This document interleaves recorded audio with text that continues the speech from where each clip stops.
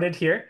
Like we've done in the past, I'm sure that more people are going to be joining us soon, and that's totally fine. We'll kind of get started slowly, but then we'll get into everything and start talking a little bit more about how you can differentiate and personalize instruction in Canvas.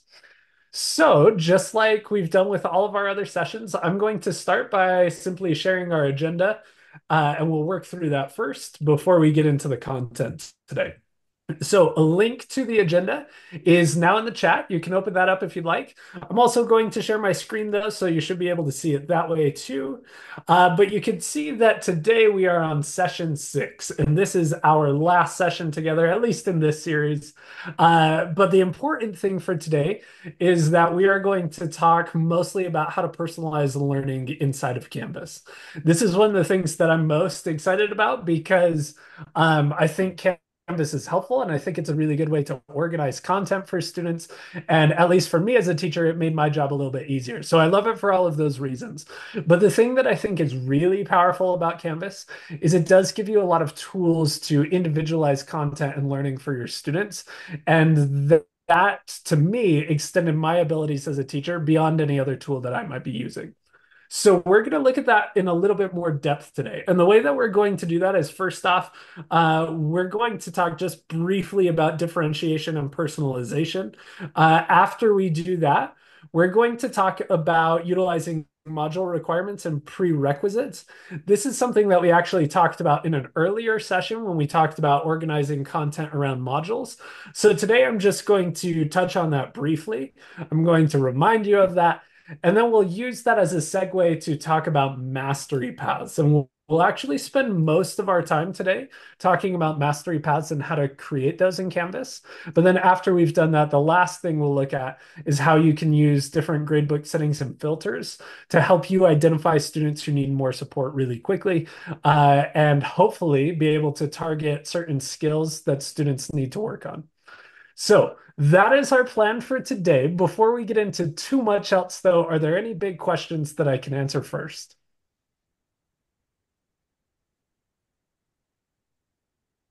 All right, cool. Let's get into it then. So I am going to go ahead and go to Canvas. If you want to follow along, you are more than welcome to. So if you have a course that you've been working in, or a course that is maybe a sandbox course that you can mess around in, feel free to go there if you'd like. If you want to just watch and listen, that works too. Whatever works best for you.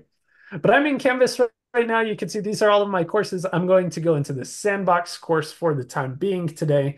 And in that sandbox course, I have a couple of modules set as my homepage. Now, we've talked about this before. Most homepages will have maybe a picture, course content, things like that. For today, though, I've set the modules as the homepage because we'll be spending most of our time in modules today. Now, at the top, you'll see that we have Unit 1, and then below that, I have a couple of example modules. We are going to look at the example modules in just a minute, so we'll come back to those. But for right now, we're going to focus on this Unit 1 module. And again, this is a module that we've kind of played with in previous sessions, so it may seem familiar to you. But I've gone ahead and removed a lot of things from this module so that it's really short and simple, and it only has these two elements in it. Now, like I mentioned before, I want to start by just talking about prerequisites and requirements inside of your module options. Now, I want to distinguish between those first, and then I'll show you how you can use them. So, first point is requirements in a module. For any module that you build in Canvas, you have the ability to tell Canvas that students need to complete all of the items in the list. Maybe they need to move through them sequentially. Maybe they need to get a certain score on an assignment before they can move on. You can set all of those settings yourself, and you can tell Canvas how to set those. Those are what Canvas calls requirements for your module. Prerequisites, on the other hand, though, apply to multiple modules. And what I mean by that is once I open up this module and look at its settings, you'll notice that I don't have the ability to add any prerequisites to this module. And that's because it's the first module in my list. Prerequisites simply apply to the module that came before whatever one you're working on. Another way to look at this, I could set a prerequisite for this example module right here that says that students need to complete all of the things in Unit 1's module before this module will open up for them. So that's what I mean by a prerequisite. Now, all of that said, I'm going to go into my module settings. So I have Unit 1 right here. If I go all the way over to the side, click on those three dots, I'm then going to click on Edit. That's going to bring up a bar on the side where I can start adding in some of those requirements. Now you'll see that I have this plus requirement button, and then I have some options. My top option is I can require students to complete everything that is in the module. Or I can also say that students simply need to complete one of the things that's in the module. Typically, most teachers have their courses set up so that they want students to complete all of those options. So we'll start there. And you can see once I've toggled that on, I also get this other box right here that says students must move through requirements in sequential order. Now that just says that before students can move on to the second thing, they have to complete the first thing first. Now I'm going to leave that off for today because what I really want to focus on is down here. And you'll see this is where my requirements start to populate. So one of the things that's in my module is Adult Ed Demo Assignment 1. You can see that's the first item in my module right here. That's going to populate as soon as I click on Complete All because Canvas is going to start putting in some requirements for me to adjust. Now, as it stands right now, as long as students open that up and look at it, that will count in Canvas's mind as having completed it and they can move on to the next thing. I don't necessarily want that as a teacher all the time, though. I probably want my students to turn in the assignment before they move on, right? And so I could click on this drop-down menu and say, do I want them to simply view it? Do I want them to mark it as done? That will make a little checkbox appear next to it and students can check it off. Do I want them to have to submit the assignment or do I want them to have to score at least X out of 10? Now, for this one, I'm just going to say submit the assignment. As long as they turn it in, then that will unlock the next thing for them. The next thing is this group assignment. And I want to set a requirement for that too. So I'm going to click plus requirement again. And you can see that it's going to pull up my group assignment right here in this drop-down menu. And for my group assignment, I want to say that students need to score at least 12 out of 15 before they can move on. And in this case, move on would mean move on to the next module. Now, as soon as I save those, you'll see that in my module, and I'll just hit relock or continue since there aren't any active students in here. It doesn't matter too much, but basically what this means is continue just says, you know what, wherever students are, these settings that I've just established will apply from now on. Whereas if I said relock, that means, you know what, if students are halfway through, these requirements still apply to them. I want to like kind of refresh the module. They have to go through all these requirements too. For right now, I'm just going to hit continue though. And you'll see that across the top, I now have this box that says complete all items. And that shows me that I've added some requirements to the module. Now, like I mentioned before, I can't add any prerequisites to this module because it's the first module in the list. So I'm actually going to go ahead and edit this example module that's right here. So I'll click on the three dots, hit edit. Once I've done that, you'll see that I have that same bar that appears on the right-hand side. I've already set requirements for this module, and we'll talk more about those requirements later, but I could scroll through those and adjust those requirements if I wanted to. But right now, the important thing that I want to focus on is this prerequisites option right here. And it looks exactly the same as the requirements option did just a moment ago, but I'll go ahead and select that. And then I get a drop-down menu that allows me to select which modules I want to be prerequisites for this module. Now, because there's only one module ahead of this module, I only have one option in my drop-down menu. However, if I was editing this bottom module, in that case, I would have two items in my prerequisite item or my prerequisite list, excuse me. And so I could select that as needed and then hit save once I'm ready for that. I'm just going to hit cancel for the time being, but I am going to go into this last one just to show you the difference. So I'll go in, hit edit. You see I have my prerequisite option. I can click plus and I can select unit 1 as a prerequisite. But now, because there's more modules ahead of it, I also still have that plus prerequisite option. And I can add in the other module too, if I wanted to. So I could say, not only do students have to complete this, but they also have to complete this before they can move on to this. And that can force students to move through all of your modules sequentially. One other way that I've seen teachers do this, and this is pretty common, is you might have some sort of module at the beginning of your course that has some sort of foundational information that students need to pass off in some way before they can get into the like quote unquote actual course content. So for instance, in a shop class, I've seen the teacher set their first module as like their safety module. And then that module is a prerequisite for everything else. So they can't start working on all the other assignments until they've completed the safety module. However, that's the only prerequisite for the other one. So as long as you've done the safety module, then you can move through the other ones in whatever order you want. So you can set it up that way, or you can force them to move through sequentially by adding multiple prerequisites to each module. Now, hopefully that gave you a really quick overview of the requirements and prerequisite settings in modules.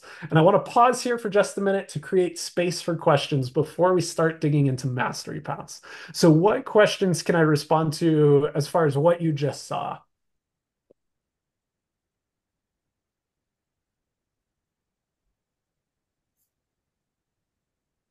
All right, onwards and upwards then. If you think of any questions, please feel free to interject. Please feel free to put those in the chat. I'll do my best to respond to those as they come up, but just know that you're more than welcome to give me a question whenever one comes to mind. All right, so at this point, we have done our welcome back thing. We skipped over UEN resources today, and we dove right into utilizing module requirements and prerequisites. At this point, though, I want to turn back to this idea of differentiation and personalization, just so that we're all using the same language today to talk about things.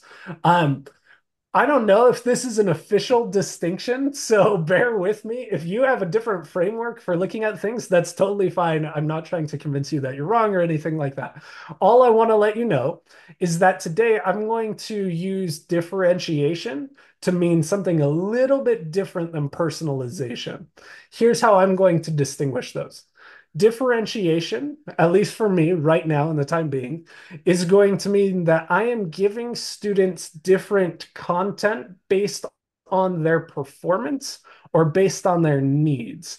In other words, maybe I have a student who scores 2 out of 10 on a quiz, and so they get some sort of review assignments that maybe other students don't get. That's more of what I mean by differentiation when I say differentiation today. On the other hand, when I say personalization, I'm mostly going to be referring to the act of letting students choose some of their content and kind of determine their own learning pathways. So, for instance, if I was teaching an English class and I had two books that students could choose between, I might say something like, if you want to read X, Y, and Z book, you're going to be over here. If you want to read A, B, and C book, you're going to be over here.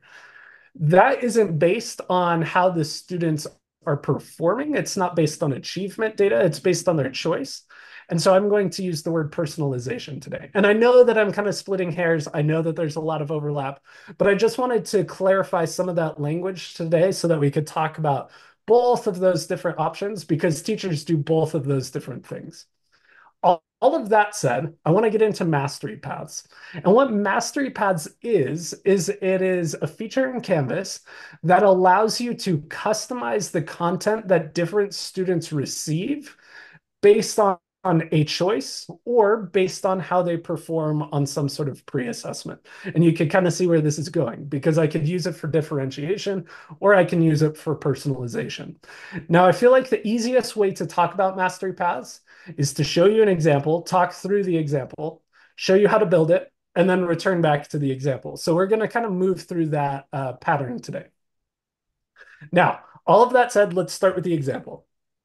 This is the example that we're going to look at first. So you can see it's Nearpod infused mastery paths. I'm going to open this up and you'll see a module just like you might be used to. And this module has a pre-assessment and then it has a list of assignments. You'll notice that those assignments at the very beginning have group names. So the first two correspond with the quote unquote Zion group. Next one's the Bryce group, Arches group, and we'll look at what those groups are in just a moment, but I just wanted to point out that they are grouped a little bit. You'll also probably notice that we have all of this content on the side of my module as well. And that is telling me as the instructor how my mastery paths is functioning. So if I open up this original module, you'll notice that I don't have any of that content because I don't have mastery paths in that module. But in this example, you can see that's all set up. Now, what mastery paths are is Canvas is going to allow me as the teacher to create some sort of pre-assessment. It can be a quiz, it can be an assignment, but it has to be something that's graded. After I have created that, then I can tell Canvas if students score between 3 and 4 or 8 and 10, whatever the case may be. If they score in this bracket, I want them to receive these things. Or if they score in this bracket, I want them to receive these things over here. Or if they score in this bracket, I want them to receive these things over here. So let's look at that in a little bit more depth in Canvas. Now, you can see that I have my pre-assessment right here. This is what's going to launch everyone into their mastery paths. You'll also notice that that pre-assessment is scored out of 4 potential points. That's going to be important in just a moment. Now, if I want to see how all those pathways are working, I need to click on this mastery paths link right here that's attached to that assignment. Because this assignment is what's triggering the mastery paths, it's always going to get this link right next to it. So I'm going to click on that link.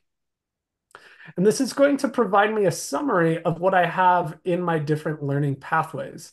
So you'll notice that if students score between 2.8 and 4 on this pre-assessment, they're going to get these assignments. If they get between 1.6 and 2.8, they're going to get these assignments. And if they get between 0 and 1.6, they're going to get these assignments here. Now, the only reason that these assignments have a group name at the beginning is simply so that it would help me as the instructor keep track of them. Because if I have a lot of assignments in my mastery paths, it can get kind of convoluted and a little bit crazy if I don't label them in some way. So that's more for me than as the teacher than as the student. The reason why is because let's say as a student, I score 3.5. So I'm in this section right here.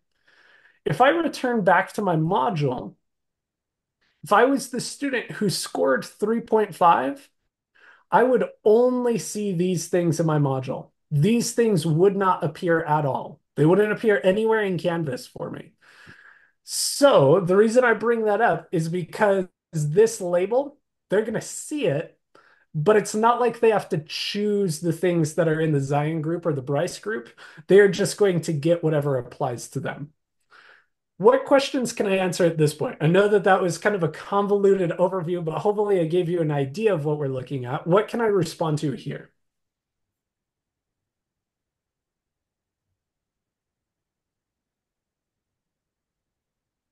All right, let's go into a little bit more depth then on how to set this up and how to make it function really well. So I'm going to go back to my Unit 1 module. Again, this one doesn't have any mastery paths set up yet, but we're going to go ahead and start building those. So let's say that this adult ed demo assignment 1 is my pre-assessment. It's what I want to use to determine which pathways students get. Again, remember that your pre-assessment can be a quiz or an assignment. This is an assignment. We'll use that today. Excuse me. Now, after I've built that and after I've added it to my module, at that point, I can then initiate mastery paths from it. But it's really important to note here that I have to build the pre-assessment first and I have to add it to the module first. Those things have to happen. Now, those have already happened here. So now once that's done, I can go ahead and open up the rest of the settings for that assignment. The way I'm going to do that is I'm going to come over here to these 3 dots. And in that menu, you'll see that one of my options is mastery paths right here. Now, I want to pause for just a second because I talk to people about mastery paths a lot. And sometimes, depending on how your Canvas course is set up, you may not see mastery paths appear in this menu here. So If you are in Canvas right now, or maybe you're checking Canvas later and you click on those three dots and you're like, Mastery Pass is not there, this man is a liar. Just know that there's another little setting that needs to be adjusted. That setting is going to be found in your course settings, and I can give you more details for that if you need. So if you are running into an issue where you're like, I can't find the setting to turn on Mastery Pass, send me an email. I'm happy to send you more instructions for that. I just don't want to go into all of the details today because I'm assuming that most of you probably already have it, or maybe not. Okay, let's go into it then. I'm seeing shaking heads. Let's find it. Okay, so what you're going to do is if you don't have that option appear, and again, you need to click on the assignment three dots to find it. Sounds like we don't have it. If that is you, then you're going to go to settings. In your settings, you are going to have a range of different options that you can do. Now, depending on how your Canvas instance is set up, this setting might be in a couple of different places. So bear with me, we might need to poke around a little bit. But the first place that I would recommend that you look is in feature options right up here. So go ahead and click on feature options. In feature options, one of those is typically going to be mastery paths.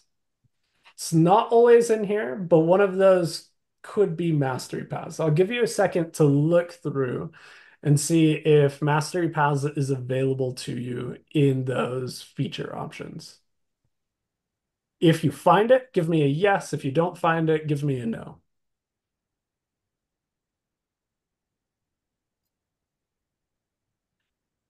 Is Okay, I'm there, seeing. because most of us have the same instance, we're working off the same instance, is there something that needs to be done in the admin part to make sure that it's available for everyone? Um, Potentially. Usually the way it works is it's typically defaulting to an instructor level decision or an instructor level setting. However, the admin on your instance can definitely change the default to on for everyone, default to off for everyone, things like that. But typically, the instructor does have a little bit of control. Um, Okay, Jamie, thank you for the clarification. The Gradebook is a little bit different, so we won't worry about that part. But let's go ahead and check somewhere else because there's somewhere else where this might be. Um, if you go to course details and we scroll all the way down, right about in here, and I'm trying to think of where it might be in yours. Right about in here. So I'd look under the file storage. There may be a checkbox somewhere in here that says allow mastery paths. Take a second to see if you can find that checkbox. And again, it appears in different places for different people. Is it the one under format? I think I see it. One under format. Ah, good catch. Thank you.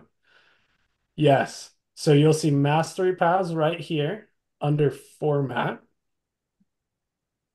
And then mine is grayed out because and this goes back to what I was saying before, is the administrator for my instance has set that on and turned it on for everyone. So I don't even have the ability to turn that off as a teacher. But you should be able to check that.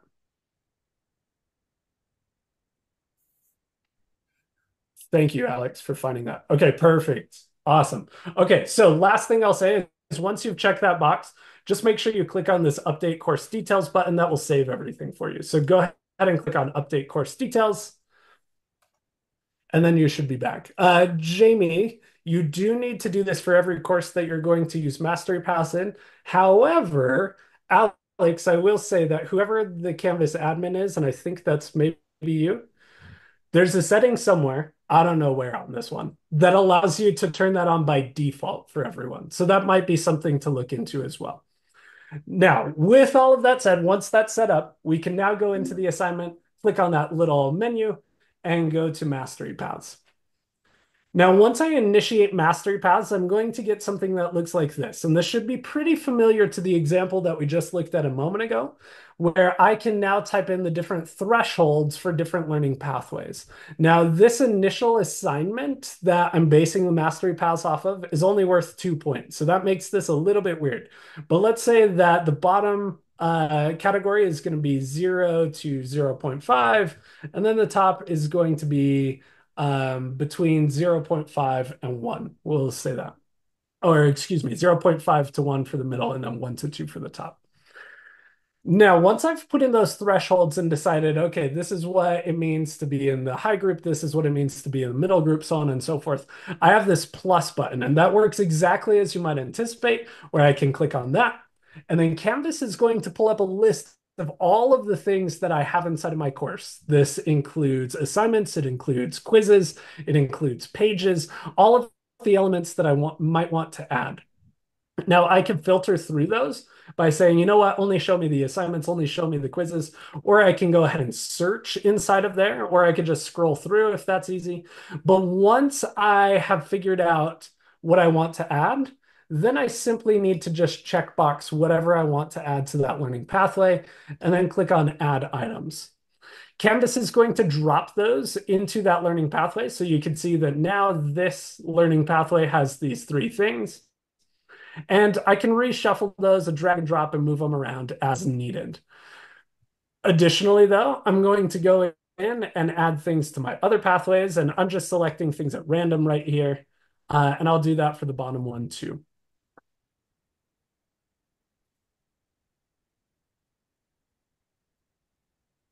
And Jamie, I see your question. Let me respond to that in just a minute. That's a really good one. All right. So now that I've added all of these assignments, you can see that I have a list of things for all of my students. And then once I'm ready, I'm going to go ahead and hit save. Now, I want to give you a couple of quick tips before you start diving into this. Tip number one, you may have noticed this, but you may have missed it. When I click on this plus button, nowhere am I given the option to create something new. In other words, if something hasn't been created in your course, you can't add it to a mastery path by just generating it inside of the mastery path itself. What I mean by that is it is really helpful for you as a teacher if you think through what type of resources everyone is going to get for each bracket first, then create those resources and then go and add them to your pathway. Because you're not going to have an option in here that says like create new assignment or create new quiz. You're not going to be able to initiate that from Mastery Paths. That's the first thing. The second thing that I want to say is that you'll notice that there are three categories. For whatever reason, Canvas only ever gives you three categories. You get three. You can't have two, you can't have four, you can't have five, you can't have six, you get three. Um, I don't know why, but that's how it currently exists. So, a couple of things to help you work through that process. First off, there are many times where I've used mastery paths and simply made one pathway exactly the same as the other pathway. So, let's say I want two pathways. I might set a high group and a low group. My high group gets this thing, my medium group gets this thing, and my low group gets the exact same thing as the middle group because I only really want two groups. So that's one way to work around it. If you want more than three, things get a little bit more convoluted. However, Canvas does give you the ability to embed mastery paths within mastery paths. You can have mastery path inception if you want. So you can have one mastery path that has these items in it. And then let's say that I go back to my module, I can then initiate mastery paths off of this item and build pathways for that as well.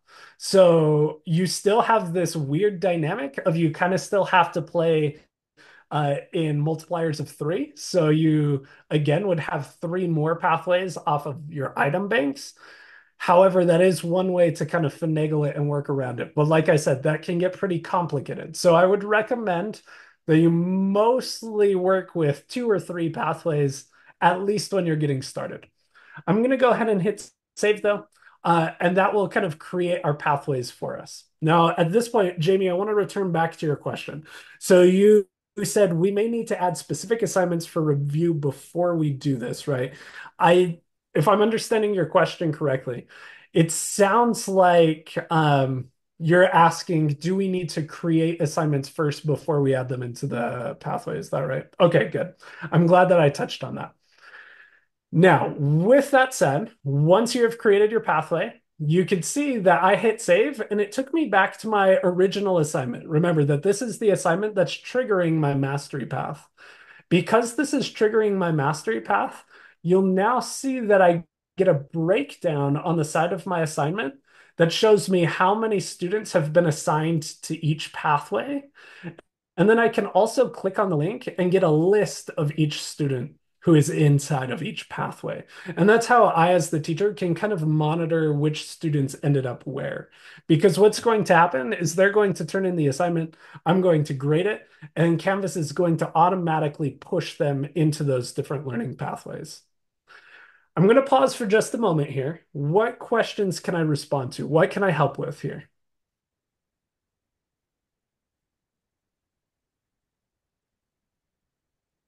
Okay, I'm going to give you one last really important dynamic to this, and then we'll talk about how you might implement it, how you might implement it with a couple of tips and tricks, is what I'll say.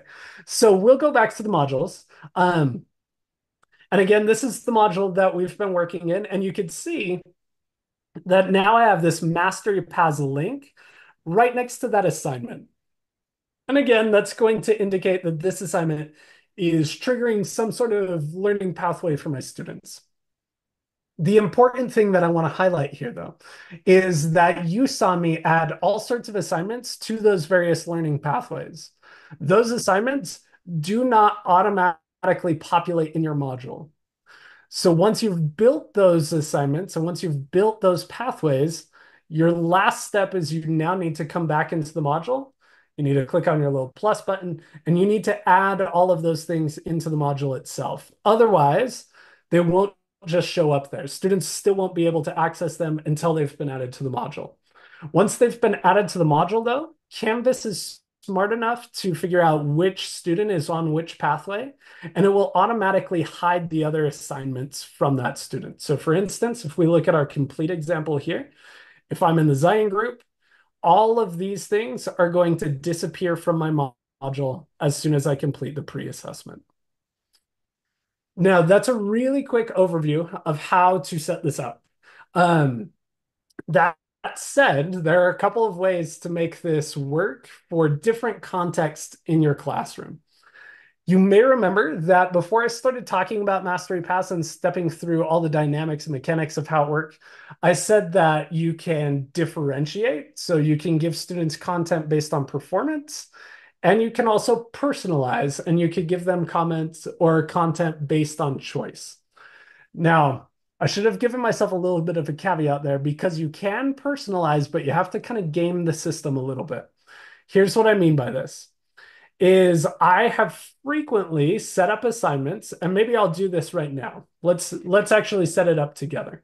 So I'm going to work in this module. I'm going to step back a second and work through the whole process with you.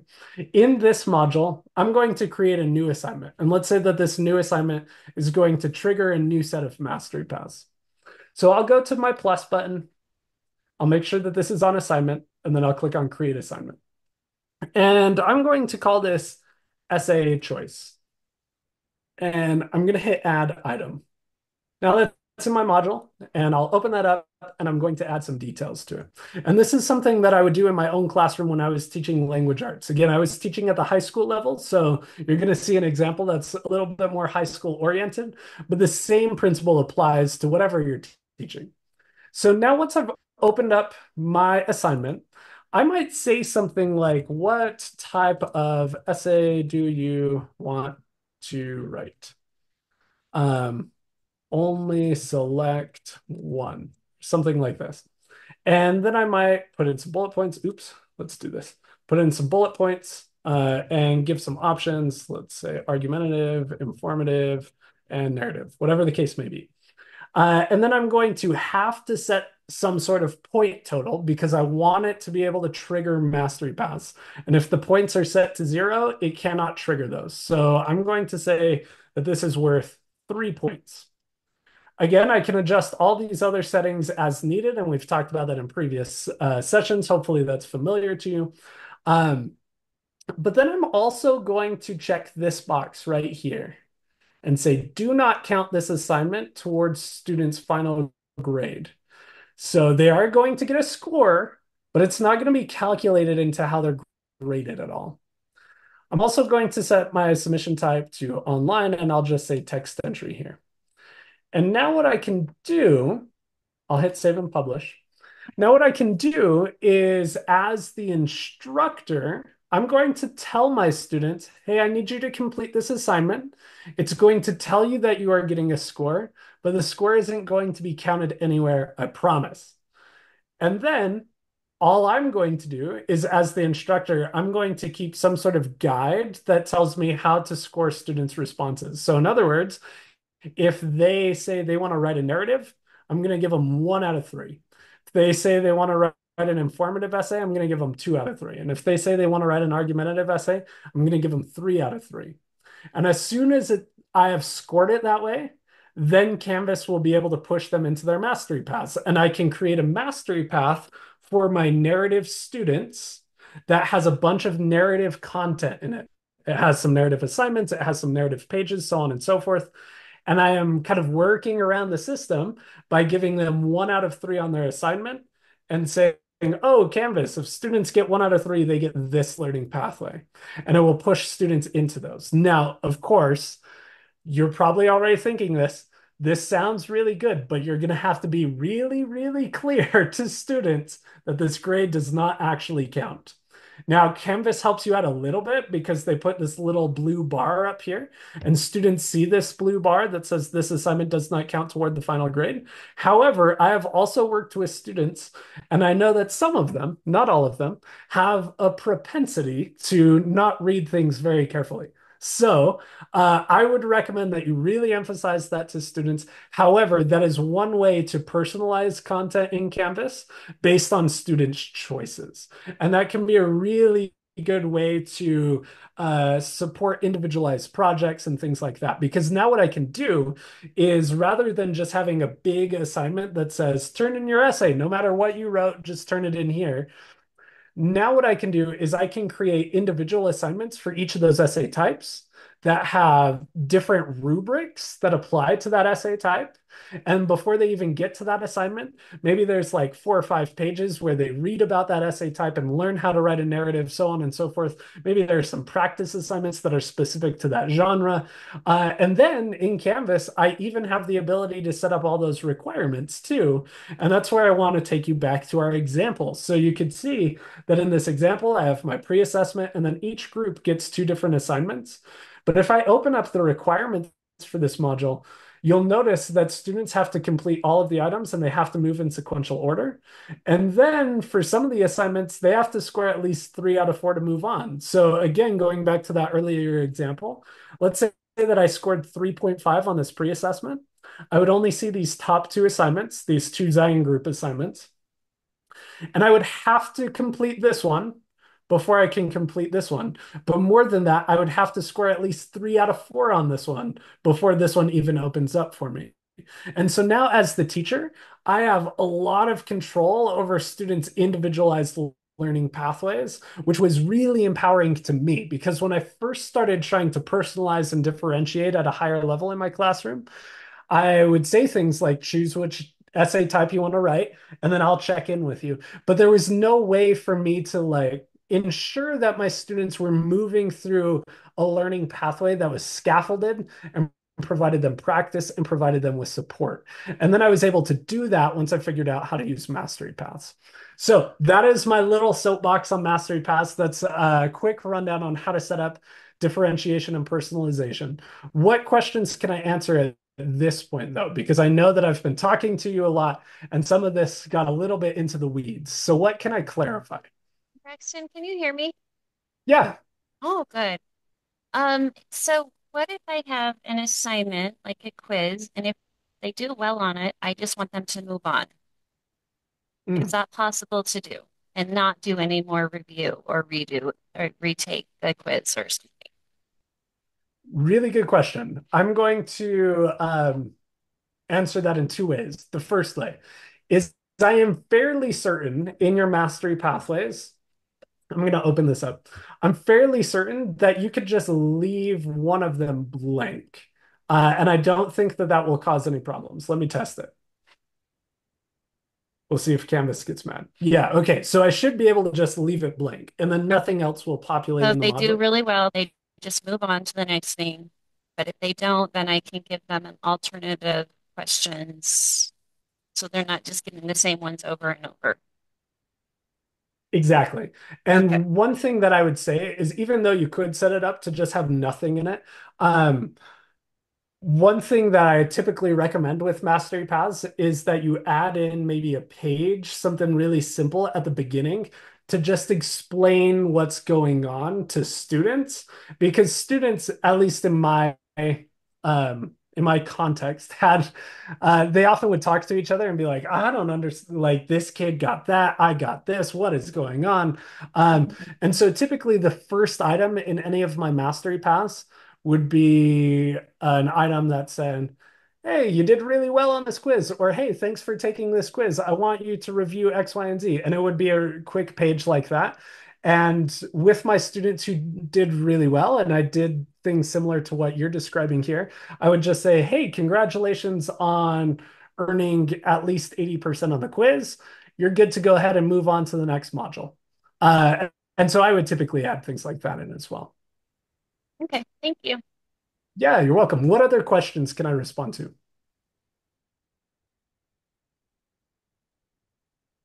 Okay, one other thing that came to mind as I was talking through that with Jamie.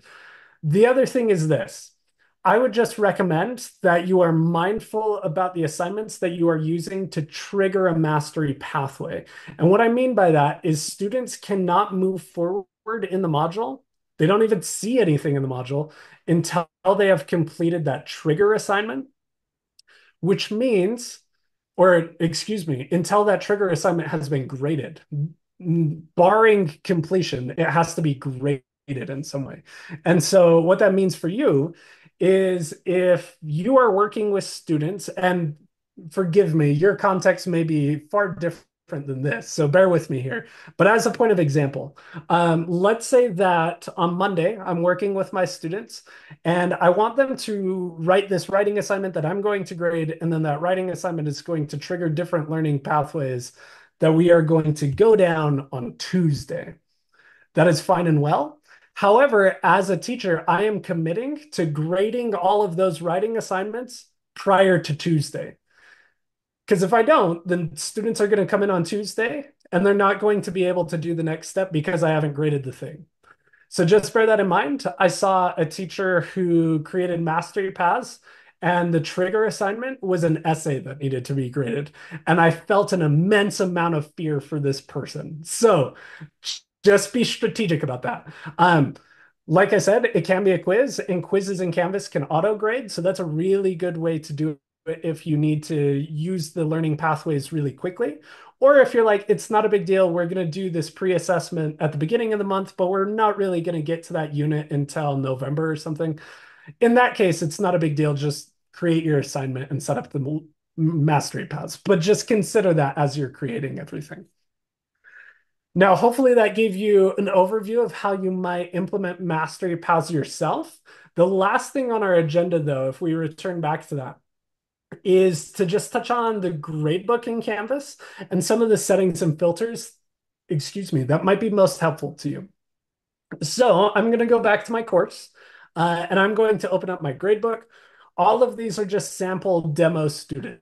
So don't be afraid. I'm not showing you people's grades. And really, there's not much to see here, anyways. But with that said, I'm going to step through some settings that, first off, might save you some time if you haven't already been using them. But then, second off, beyond settings, I want to talk about filters and how filters can be really powerful in helping you like identify student needs really quickly. So we're going to start with settings. Settings are right over here in your gradebook. You have that little gear icon. Once you click on that, you get this bar that opens up on the right-hand side. Some of the settings that I've seen save teachers a lot of time are primarily right here, where Canvas can automatically assign a grade to a student if they haven't submitted an assignment. So if I check this, I can set whatever percentage I want. Typically, most teachers are going to set this to 0. But what this means is that if I have an assignment that's maybe my essay assignment that's due at 11:59 p.m. on Wednesday, and now it is 12:01 a.m. on Thursday, Canvas will say, oh, the student didn't turn in their assignment. They get a 0 in the gradebook. Now, that 0 is very easy to override. As soon as the student submits it and you grade it, Canvas will override that 0 and put in their actual grade. However, that 0 is a good flag to students that they're missing something and they need to turn something in. That can save you a lot of time if you're manually entering zeros. You don't need to do that. You also have an option too to automatically deduct points for late submission. So if you have some sort of policy in your classroom that's like, for every day that the assignment is late, I take off 5% off the top, whatever it is. For every minute that it's late, you lose 50%, as the case may be. You can put all of those numbers in as needed and you can adjust those. So again, those are just kind of some time-saving options. Grade posting probably doesn't matter too much right now, but we will talk about view options. Um, this just tells Canvas how you want all of the assignments arranged in your gradebook. By default, I think that the default setting for Canvas as far as arrangement is just sheer anarchy. I haven't been able to figure out why they arrange things the way they do. I always click on this drop down and either change it to due date, oldest to newest, or module first to last. That seems like a logical way for me to organize them. However, you can see there are a variety of options. You could also choose to show or not show unpublished assignments. And you have a couple of options here. One thing that's helpful though is that Canvas is going to automatically color code your gradebook based on different parameters. So if an assignment is late, it's going to be blue. If it's missing, it's going to be red. And that's what you're seeing right over here in my gradebook. Just as kind of a fun point, I guess, you can customize that color. So you can hit edit and you can choose one of their colors, or you can type in your own hexadecimal code and choose any color you want. I once worked with a teacher who set all of these to various shades of pink because that's how they wanted to live their life. I have not chosen that same pathway, but you certainly could. So those are basically some of your settings to help customize the gradebook for whatever you need. What's a little bit more interesting to me, at least, though, is the filter options, like I mentioned before. And filtering is going to allow you to search through your gradebook really quickly. Now, obviously, at the top, you can just search by student name. So I can type in my own name and it's going to pull up me. I can also search by assignment. So I could say adult demo assignment. And you can see that it's going to pull up that assignment and it's going to pull it up for me. So you have those search features. But what became really useful to me was filtering because sometimes I wanted to see a bunch of students at once if they fit into a certain category. So here's what I mean by that. Once I click on filters, you can see that I have a bunch of options. I can see a certain section at once. So maybe I'm teaching this class multiple times. I could just look at one section if I wanted to. I could look at just one module at a time if I wanted to. I can look at assignment groups, and we've talked about this before, but basically if you are dividing your gradebook into like 80% of your grades are made up by assessments and 20% are made up by assignments, you can filter by those groups that you've created. You can filter by status. So show me all of the late assignments, show me all of the missing assignments. This missing one can be really helpful if we're trying to target students who have fallen behind and we want to help them catch up. We could say, show me all of the missing assignments. And then I could even filter by a specific student if I wanted to. And now it's just going to give me a list of all the students or all the assignments that that student is missing. So I'll put myself in here. I am missing these 2 assignments. So as a teacher, what I would quite frequently do is if students asked me for a list of missing assignments, I would just set it up like this. And then I would just take a screenshot real fast of that and send it to them. That way I don't have to type out a big long list of assignments. Because usually when students ask you that question, it's usually more than just one assignment. Um, so that's something that I frequently did. You could see that you could also filter by whether or not an assignment has ungraded submissions. I've seen teachers use this a lot where they're like, you know what? Today I'm going to grade everything that hasn't been graded in my grade book, and you can get a big list of all those things all at once. I don't know why this is helpful, but maybe it is to some people. If something has been submitted, you can get a list of everything that has been submitted, so on and so forth. The one, or, and I'll touch on this one too, you can also set like a search parameter for show me any assignments between September 15th and November 1st or something like that. That can be really helpful if you are working, if you already have your Canvas course built and you already have the assignment set up, and maybe a student comes to you and says, hey, I'm going to be out of town for 2 weeks. What am I going to miss? You could go to the filters and put in the dates that they're going to be gone, hit apply, and then you have a list of assignments. So that can be useful in that way. But the one that really excites me and the one that I think is really powerful is the student groups one. And we've talked about student groups in previous sessions, but just as a quick reminder, if you've forgotten what student groups are, is it's a way for me to organize my students in different categories, or it's a way for me to organize students so that they can work together. And that's typically how teachers use it. But I also use student groups, even if I never have any intention of these students in the group working on a group assignment. Here's what I mean by that. You could see that one of my groups is labeled multilingual students. In my classroom, I would quite frequently have my multilingual students work together, but I almost never had all of my multilingual students work together because I had a lot of them. So that would be an obscenely large group. But I would still have a quote unquote group in Canvas with all of my multilingual students, because then what I can do is I can go to this filter and hit multilingual students. And now Canvas is going to show me a list of all of the kids that I've put in that group and all of their grades. And then I can even stack additional filters on top of that. And I could say, you know what? I want all of my multilingual students. And I also want to see all of the missing assignments for all of my multilingual students. And I can target those students really quickly now. This becomes really helpful when we're dealing with big groups of students who maybe all have an IEP or all have a 504, or maybe you're assigned a group of students that you are in charge of tracking their progress. You can put them into groups so that you can filter them in your gradebook really quickly. Again, when I was in the classroom, one of my groups oftentimes would just say, I, I didn't even have a really good title for it, but it was usually like students I'm worried about, right?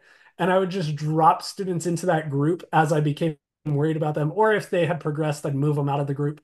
But then at any given time, I can go to my gradebook and it will just pull up a list of all the kids that I've told Canvas that I'm worried about, and it will show me their grades in my course. It will show me what they're missing, and I can filter down to anything that I need. So the point here is that today we've been talking about differentiation and personalization. I think one of the really powerful ways to do that, though, is to then monitor that differentiation and personalization. And you could do that really easily by filtering here. So that's something to keep in mind as well.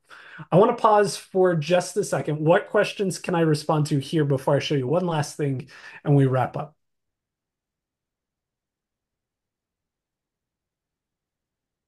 Okay, perfect. I actually lied to you. I'm going to show you two last things, but I promise it's going to be really quick. Um, the first of those two things is that I just wanted to reiterate. I spent some time talking about those groups. I just wanted to point you in the right direction again if you're interested in using them.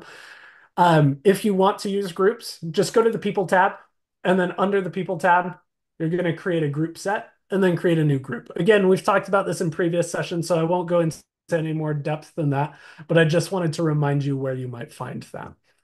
The other thing that I want to show you, and I've done this at the beginning of sessions in the past, but because this is our last session, I want to kind of end on this note. The last thing that I'll say is that UEN just has a lot of resources available to you. And so I just want to cycle back to those because let's say that you start working in Canvas a little bit more, you start trying some of these things, and maybe you have some follow-up questions. A really good place to go is first off uen.org. And then if you go to this professional development tab, I'd recommend that you look in two places. The first place is we have a page all about Canvas with a bunch of Canvas resources. So videos on how to set up Mastery Pass, videos on how to filter your gradebook, so on and so forth. But additionally, we also offer free online self-paced courses. And so you can enroll in those at any point and receive support that way and kind of work through the course to expand what you know. Or even if you don't want credit, even if you don't want to move through a whole course, you can still enroll in those and just grab all of our resources, and that's totally fine too. I will say that right now, our Canvas courses are kind of in flux because we are completely overhauling all of them to make sure that they're up to date and go into an appropriate amount of depth and things like that. So you will probably see some Canvas courses in there, but just know that by the beginning of the year, you should have 4 Canvas courses available to you. And by the beginning of the year, I mean January 1st, not the school year. So by January 1st, there should be like an entry level Canvas course, an intermediate Canvas course, like middle high Canvas course, and then an extremely advanced Canvas course. And so whatever level you feel like you're at, you can jump in that course, grab resources, complete the course if you want to, things like that. So I just wanted to end on that point. Again, I also want to just give you my email address. My name is Braxton. My email address is just braxton@uen.org. If you have any follow-up questions, if you're working on something and want a little bit more support, please feel free to reach out to me. I'm happy to help you. That's one of the things that I enjoy most about my job is getting to talk to teachers about their classrooms. So you're not a bother at all. But please feel free to reach out if you run into any problems. With all of that said, though, thank you so much for being here. I appreciate you. If you have any questions, please feel free to stay on the call. I'm happy to respond to those questions as needed. But at this point, I hope that you have a really good one.